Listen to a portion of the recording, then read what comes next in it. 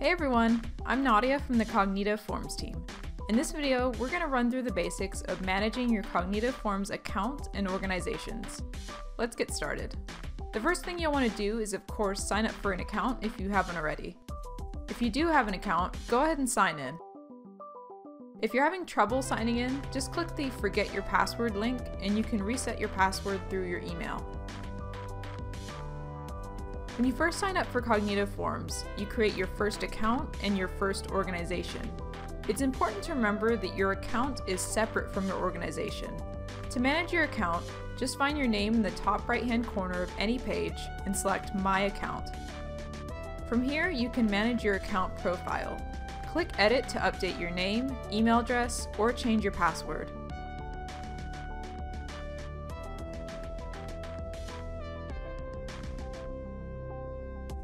You also see a list of all the organizations that you're currently a member of. Finally, at the bottom, you'll have the option to delete your account. Now, as I mentioned earlier, your account and organization are not the same thing. So while selecting this option will delete your account, it will not delete your organization unless you're the only owner of that organization left. If you're not the only owner, your account will be deleted, but that organization will not. Speaking of organizations, Cognito Forms supports multiple organizations per single account, and each org has its own separate billing plan. As you can see, I'm currently a member of 2 different orgs. You can click the gear icon next to the organization name or in the top right-hand corner to access your organization settings. Here, if you're an owner, you can edit the organization name in the general settings. Your organization name appears in the URL to all your forms. You can change the name at any time, but keep in mind that doing so will change the URL to your forms as well. You can also edit the default reply to email address. This email address is used automatically when you set up notification or confirmation emails on your forms. Next, in the plan section, you can see everything related to your subscription plan, including the plan level, your credit balance, and your billing history. If you're on the free individual plan, you can also sign up for a plan here. Depending on your plan level, you'll have the option to add both HIPAA and GDPR compliance to your forms. This section is also where you can keep track of your organization's monthly usage. Your limits vary depending on your plan level and they reset every month. However, your organization's storage capacity does not reset. Usually most of your organization's storage is comprised of files attached to the form via the file upload field. If you find yourself short on storage space, you can open up those entries on the entries page and click the trash can icon to delete those files and free up some room. If you do happen to exceed either your entry or storage limits, Cognito Forms won't prevent new entries from being created or new files from being uploaded. However, you won't be able to view those entries or files until you either clear up some space or upgrade to a plan that provides sufficient storage. Next, if you'd like to save some money in your subscription plan, you can participate in our Referral Program. Essentially, when you refer an organization to Cognito Forms, and they in turn create an account and sign up for a paid subscription, you'll receive 20% of the amount they pay for their plan every month.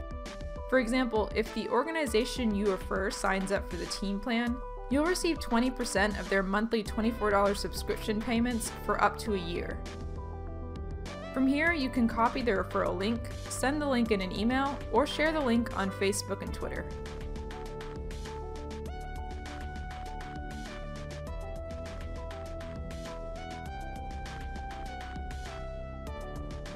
Next is the billing information section. Owners of an organization can update billing information at any time by simply clicking the Edit button and updating your billing details. This updated information will be used the next time an invoice needs to be paid. Underneath your billing information, you can view a list of organization users. Once you've upgraded from the free individual plan, you have the ability to add new users to your organization.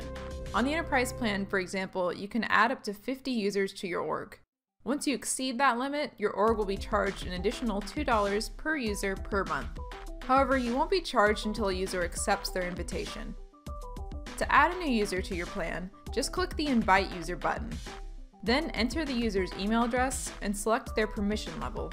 When it comes to permission levels, you can assign a global permission such as owner or administrator, or you can assign permissions on a form-by-form or even folder-by-folder basis. I'd recommend checking out our User Permission Levels help topic for more information about setting your permission levels. In the meantime, if you're unsure about which level to select, either the reviewer or none permission levels will allow users to log in but not be able to make any changes to forms or form entries. Once you select Invite, the invited user will receive an email asking them to join the organization. At this point, their email will appear on the users list. Selecting their email will open their profile page, where you have the option to resend their invitation, copy the direct invitation link, and change their global permission level. Next, under Default Location, you can edit the country, language, currency, and time zone settings for your org. Cognito Forms supports the localization of all of our forms, including over 20 languages and 121 countries for dates and times. When you register for an account, we use your IP address to determine which country you're in, and your forms are defaulted to the official language and currency of that country. We also attempt to determine your time zone based on information we get from your browser. The language and currency settings affect what appears on the form. All field labels, error messages, and other fixed text will appear in the set language of your form, and any monetary amounts will be displayed in the set currency. Dates will also appear in the standard format of your selected country. The time zone ensures that you see activity in your exported and emailed entries as if they occurred in your own time zone. Finally, at the very bottom of the page, you have the option to either leave or delete your organization. Because I'm the only owner of this org, selecting this option will delete the organization along with all of its associated forms and entry data. On the other hand, if I'm not the only owner left, I can choose to simply leave the org without deleting it. If you have any questions about managing your Cognito Forms account, organization, or users, be sure to get in touch with us at hello@cognitoforms.com.